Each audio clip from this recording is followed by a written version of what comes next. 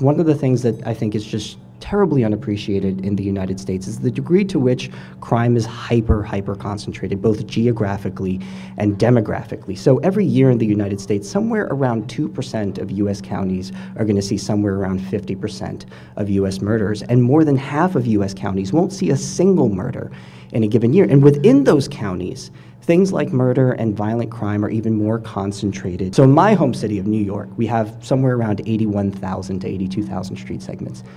Now, if you look at 2010, 2015, and 2020, in each of those years, about 3.5% of street segments accounted for 50% of all the violence.